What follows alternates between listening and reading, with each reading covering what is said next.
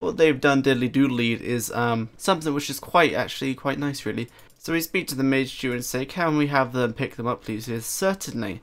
Automatically send them to the rune pouch. And she's like, yes. So let's pretend that these runes that I'm dropping were dropped by a creature that I just killed. Either way, it doesn't matter. It does the same thing. And so if we look in the rune pouch, we can see that we have 10 spaces left, death runes and water runes. Now bear in mind, if you tried to pick up 100 death runes, none of them would go into your pouch since I only have 10 spaces, so they would all go to your inventory. But let's pick these up. Boop, boop, boop.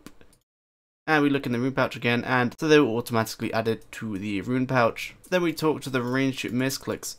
Talk to the ranged tutor and say, can you toggle my ammo to equip, please? Automatically equip it. And then let's use dragon bolts. Not overkill at all, and let's kill this man. Pew! It will help if I took the matscape off. So shoot this goblin. So we shoot this goblin right here, because that goblin I shot it, and the bolt broke. So we have a dragon bolt here on the floor. So if we picked this up, normally it would just go to our inventory, but let's look.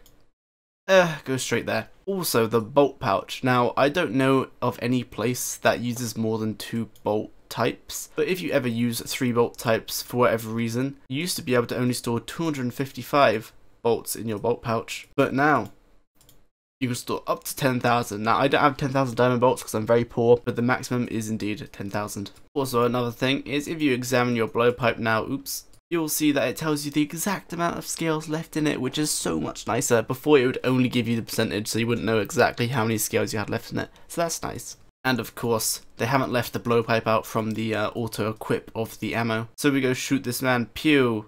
Myth dart on the floor. Adamant dart, sorry. How many darts do we have? 2,428. There we go. Pick the dart back up.